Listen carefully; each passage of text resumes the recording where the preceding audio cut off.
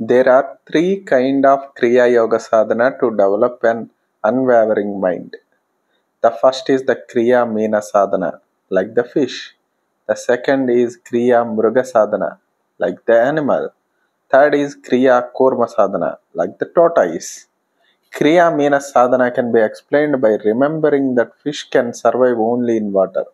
The moment it is taken out of the water, it perishes. Similarly, Kriyamena sadhana is one which can be done only in solitude. If you sit in a public place, the sadhana will not be successful.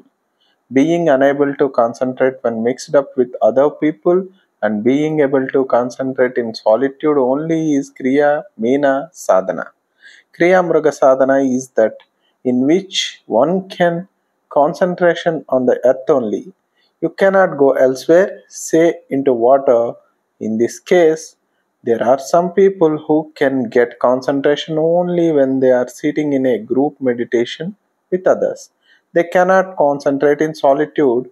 The tortoise can live equally well in the water and on land. So, if the devotee's Kriya Yoga practice is Kriya Kurma Sadhana, the concentration is equal in solitude or in group meditation. Kriya Yoga Kurma Sadhana is the best.